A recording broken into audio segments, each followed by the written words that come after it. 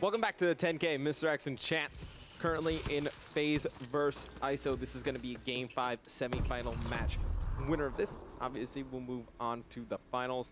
Going to go on board with Lamagod to kick things off here. Currently with the bomb, iSolation on offense. And then also in a quarterfinals match going on right now, it's going to be TCM versus SB. TCM up 2-1. Yeah, and just in case you missed the first search and destroy of this matchup, pretty insane. Ended up going to around 11. I believe Enable had like 4 or 5 bomb plants and dropped 16 kills and had like 2,800 points or something insane. And then on the flip side, Dito was like 14 and 10. Yeah, definitely. That was a pretty insane game. It's going to be Havoc and Nelson getting 2 kills for this ISO team. They're going to be set up inside blue. Going to try and get control over this B bomb site. You see Havoc on your screen. Going to try and peek with the sniper rifle. He's going to get aggressive on this player in Garage. They're able to double team him, take him out. It's going to be a round 1 victory on offense for ISO.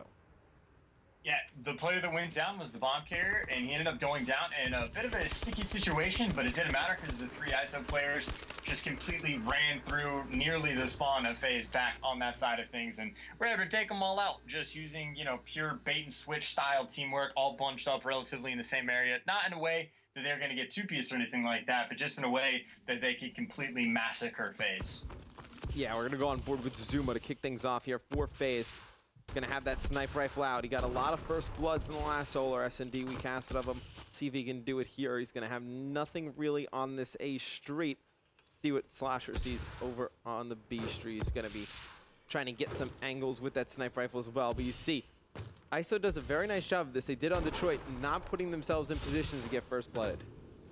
Yeah, no, not at all. Even when Havoc is going to get spotted by Slasher, he immediately backs up right away. And Slasher's actually he's going for that really nice awkward spot. He's actually going to be able to get a hit marker on Dito right there, despite using the rarer spot of sorts. But still, you know, halfway through this match and not a single player has died yet. So FaZe is definitely going to be trying to work a bomb site soon. And it looks like they're trying to get the rotation over to A, but kills are going to go down. Now it's going to be a 2v2. Lamagod with a 2, possibly 3-piece though. So ISO able to win another round. Yeah, as soon as they tried to push connector, you just saw everybody start to drop like flies for that FaZe lineup.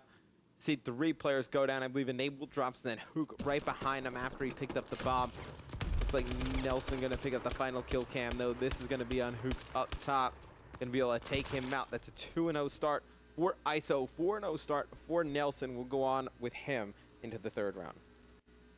Yeah, I don't believe he's doing it in Search and Destroy. Actually, no, it is. Nelson has been rocking Gun Ho the entire time.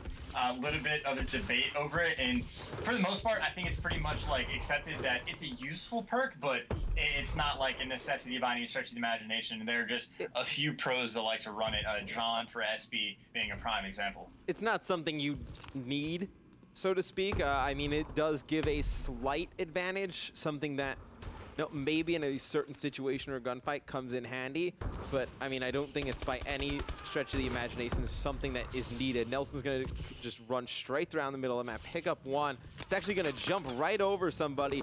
Perfect timing for Enable, able to pick up a kill. It's gonna be Dito, last one alive for so he's gonna be able to pick up 1, drop down. It's gonna be a 2v1. It's gonna be Zuma and Slasher going up against Dito here. Yeah, and I believe that was Zuma that was pretty much sitting right on top of the bomb, so FaZe is fully aware of where it is. Zuma able to hunt out Dito to get the kill, but I believe the kill ended up getting traded. I really hope, unless Dito destroyed him, and in fact, the kill did get traded. Yeah, very nice play out of FaZe there at the end. Dito almost made it interesting, getting that first kill, not able to pick up the second. It's going to put a round on the board for FaZe. You see here in the final kill cam, it says Dito and Zuma just sitting around the corner from each other for a very long time. Dito almost made it around that corner and dashed behind that tank, not able to make it there. And just to give you guys a quick update, after the first half of Comeback Uplink, it's going to be TCM ahead of SB. It looks like the score 5-2. Gunsheet, 24 kills in the first half of that uplink. So we'll keep you updated on what goes on with that. 24 kills in the first half? Yeah. Dude, that's absolutely ridiculous. Yeah, it's pretty silly. But that doesn't matter, because we're on Search and Destroy with ISO and FaZe. And nothing's really gone down so far. Both teams just kind of playing picks. Again, hanging in the back, waiting for something to happen with those overkill snipers. Yeah, just waiting for anything. And no, this is how FaZe has decided to play these S&Ds the entire night, which is kind of odd because you remember, Chance, on Detroit, when they started to get a little bit more aggressive up the middle of the map and you know, to the sides, they started to have some success. I know the few rounds they tried to snipe in their base, didn't have great success. See Slasher, though, on your screen, able to get that first pick. Nelson, though, gonna answer with one of his own. He's gonna answer with 2 kills right there. Nelson really taking over the game here in the final map for ISO. It looks like they're gonna be able to take that to force that lead up to 3-1. I mean, it was almost this, as soon as that first blood came down, ISO just kind of laughed at him and then just shut them down all within a span of like 5 seconds. Nelson picking up 2, or 3 actually, getting the final kill cam as well. Sitting at 8-1, so Nelson doing pretty well in Search. Apparently that gun ho has been incredibly useful for him. Like, I'm going to start using it in my matches as well, because apparently it works. Might as well. Improve your game, Chance. Get off that Wii, start playing on Xbox. This is actually the first game I've ever, like this is the first Xbox I've ever owned, first non-Wii I've ever owned, really. That's awesome. Not too great at the game right now. But that, again, doesn't matter, because we're on board with ISO, and it looks like they're going to be trying to work the A bomb site this time. It does have quite a few players from FaZe, not necessarily stacked, but pushed right around that A bomb site area. So we're going to have a gunfight going down pretty quick, and it looks like Enable's able to pick up Nelson. So that's going to be a 4 versus 2. Dito and Lamagod in a very tough situation right now. And Dito tried to kill his teammate with a knife. Luckily, that did not connect. That would have been kind of awkward, but now he's in a 1v4 anyway. Yeah, this is going to be a round win for FaZe. Just FaZe, really, they need to figure out a way to win offensive rounds, and I think the way is kind of obvious. Just don't do what they're doing right now. They're playing so much for picks, and then they're just stalling. There's so much time to be wasted, and then they never actually make a move. They end up getting first blooded somehow, and then they always play at a man disadvantage. They need to play aggressive. I mean, you know, Zuma, one of the better S&D players in the game, And what do we kind of think of him as somebody who's just an aggressive player flanking the opponent's team's base the entire time? It's really what they need to take advantage of. Or hell, even when they get the first blood, it doesn't matter, because last round they didn't get the first blood until there was like 40 seconds left in the round, so they were forced to make moves on the bomb side pretty quick, and ISO again just able to sit back because they had complete control of everything. So you're right, they do need to get aggressive, but they need to do it right from the start and let it ride throughout the entire thing. Look at this, ISO's just given a little bit of aggression. They've shown that they're near the B bomb site, and look how far FaZe has had to push back. I mean, they may win this round just because of just whatever may happen. Obviously, crazy things do happen, but just one player has forced the entire FaZe team pretty much back to their spawn with only a minute left to go, and now they have to figure out a way to make a push. And you see the players collapsing on Enable and Co. over on that A bomb site. Zuma able to pick up 2 huge kills, and now that's what kind of bails this. I don't want to say bails the FaZe team out, but definitely helps them a lot in S&Ds. Though they may not be playing the correct team game to win, they have such great individual play that they're able to get away with it. Yeah, it's kind of like Optic Gaming and Hardpoint, to where they're just good enough that they can flood the hill and don't have to worry about playing it perfectly because they can make up for it. FaZe is kind of treating Search and Destroy the same way.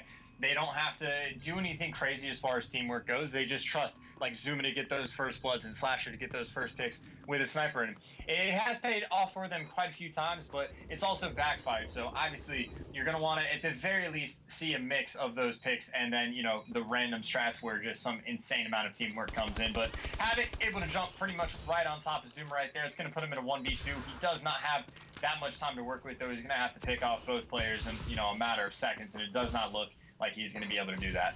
Nah, it doesn't look like that's going to happen. Looks like it's going to be all tied up at 3 rounds apiece. And just to give you guys a quick update, TCM has defeated SB. They'll move on to go play Optic Gaming, so that'll be the semifinal at the top half of the bracket. Be letting you know when that one begins. Gunsheet drops 40 and 19 on that comeback uplink. So the winner of this will move on to the finals to play either the winner. It will play the winner of Optic Gaming versus TCM. That should be a fantastic match as well. So Gunshi is to uplink as Hook is to CTF. I'll remember that in case we see that in the finals matchup. But again, for now, that is not what's going on. We are still in Search and Destroy, where both teams are just playing picks again. Yep. Looks like we're going to have Slasher just playing the bottom B hut. He's going to rotate out a little bit. Let's see what they're trying to do with Bomb. Looks like they were going to contemplate bringing it mid-map. Going to wrap this one back around towards B. Going to try and push straight through. Dito's going to get that first blood. See what Lamagod decides to do. He's just going to boost around this corner, give a little distraction, able to take out Hook right there. Fantastic play from Lamagod. Now it's going to leave just Enable in a 1v3 here in a very tough spot. He's going to be taken out. It's going to be ISO taking a 1-round lead. Yeah, and you saw the teamwork come in for ISO right there. I mean, I was on board with Lamagod for that, and after he picked up the kill on Zuma, you see his teammate called out the player that was on top 10, and immediately he jumped out to throw a nade, and we saw that player dip down, immediately went to challenge that, having as many guns aimed at the FaZe players as possible, just to, you know, get those trades immediately, not allow any sort of wiggle room for, like, crazy plays to happen, because, again, FaZe, very talented players on this team. They can make some plays at any given moment, but they're able to shut that down. Nelson, great game at 10-3. His team doing all right behind him. Gonna go on board with Zuma here to kick things off with a sniper, just kind of looking cross map. Nobody's gonna be pushing him on this A street. Now let's see what the rest of his teammates are gonna be doing. Got to Enable with that bomb, looking mid map. He's got a sniper in his back pocket. Slasher's gonna look towards B with that sniper rifle. Enable able to pick one off the start. Let's see what he decides to do. He's just gonna look behind him, see if anyone's going to push straight through that B bomb site, but nice job FaZe getting that first blood. This is something we've seen before, though, where they pick up the first blood, and then just because of how slow they play it, they end up just getting picked off one by one. And you see Lamagod was able to pick up a kill right there, but Enable coming in right in behind him to trade. So still man advantage in favor of FaZe right now for a 3v2. Yep, Enable has the bomb over at A, but look at this. There's one player actually lurking behind over at A, and look at, he's going to wait for the perfect time to pop out and shoot. That was Dito. He's going to have a 1v1. It's going to be Dito versus Slasher. Dito's going to win that one. Put ISO 1 round away from making it to the finals. And again, we've seen it before to where FaZe gets the man advantage and then just they can't follow through. Whether it be play style or just the clutching ability of these players on ISO, obviously Dito was very close to being dead right there. He was one shot, but again, ISO doing extremely well in search and destroy, able to take the first when it looks like they, you know, the odds are ever in their favor at this point. FaZe certainly not going to go away though, but I don't know. Go on board with ISO, see if they can close this one out. It's going to be Nelson. They're going to push straight through to B, and look at how FaZe decides to play this. They stacked over on that mid and A bomb site. See what they decide to do. Is it going to be Llamagon going to go try and plant the bomb? He has bomb kind of standing right on site. It's going to be Hoop. They're going to be able to take him out first. Slasher going to answer with a kill of his own. Not going to allow Llamagon to plant the bomb. Let's see what they decide to do. Look at this. There's one player on the flank, though. It's going to be Nelson. Chance he's going to be able to take out one. And now the players on FaZe are kind of trapped over at that B bomb site.